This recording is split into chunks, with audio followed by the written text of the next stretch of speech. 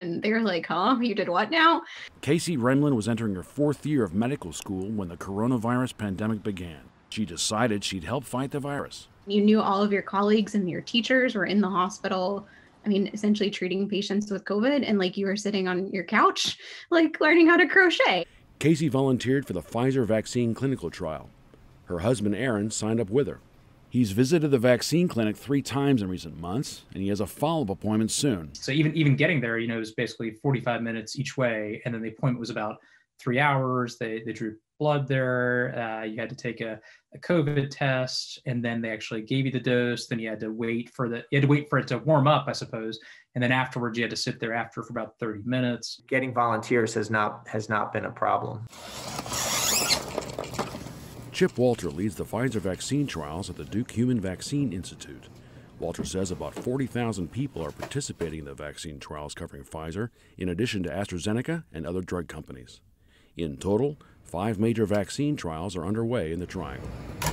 When you look at the severity and seriousness of the pandemic and the number of deaths and mortality in this country, I think it's a situation where people are really actually looking for an opportunity to volunteer and join a study to kind of help prevent COVID infection.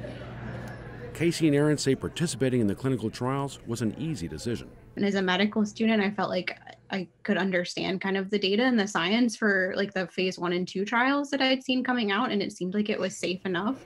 Chip Walters says the greatest public challenge isn't convincing people to take the COVID-19 vaccines, it's getting the vaccine to the people. Clearly right now, the issue is getting it into the arms. We have enough vaccine. I think more will be manufactured. But in order to vaccinate a large enough portion of the population, we're really going to probably need multiple vaccines. And that's why you see so many different vaccines being evaluated. Aaron Cohen says the vaccine gave him a minor fever and some chills. His wife, Casey, received a placebo, but is now vaccinated against COVID-19. Casey says she saw enough in the hospital that helping vaccines gain approval is more important than ever. I don't want my family members or anyone that I know or love to have to go through that. And unfortunately, many people right now are having that happen. So this was my way to help not only my future patients, but also our family and friends.